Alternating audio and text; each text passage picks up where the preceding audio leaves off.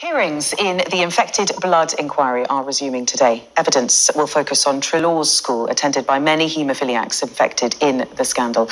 At least 72 children at the school in the 1970s and 1980s have now died after they were given drugs infected with HIV and hepatitis. Well, our health correspondent Ashish Joshi joins me now from the inquiry. And Ashish, some very difficult testimonies being heard today.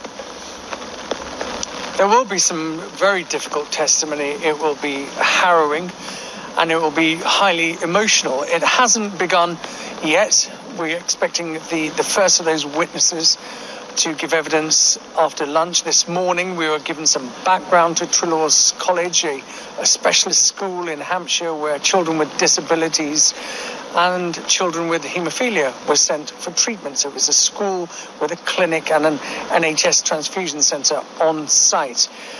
It is one of the darkest chapters in what is regarded as one of the blackest periods of n.h.s. treatment history. This is a scandal which has touched tens of thousands of lives. Very few survivors left now to give us their personal testimony of how this contaminated blood made with the contaminated blood product has affected all of their lives, infected with HIV and hepatitis C. I spoke to one of the survivors from Trelawn's College this morning, Adrian Goodyear, who told me as a 15-year-old child he was taken into a room with 4 other pupils from the school.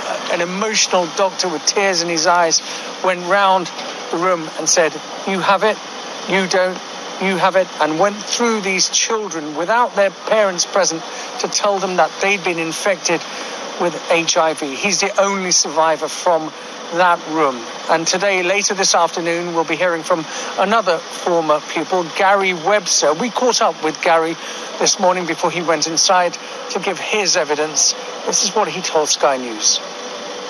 It's awful, isn't it? Because, you know, we're talking nearly 40 years now, and 72 people from our school alone have died, school friends and everything like that. So, yeah, I feel pretty bad about it, really, but it's just something we've got to do for the people we've lost, really.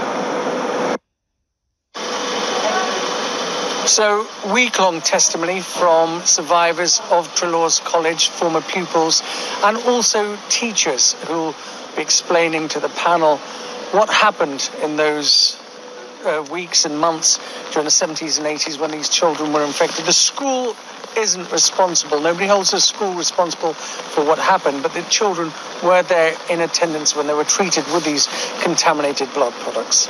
Well, thank you very much. Ashish Joshi there in Central London.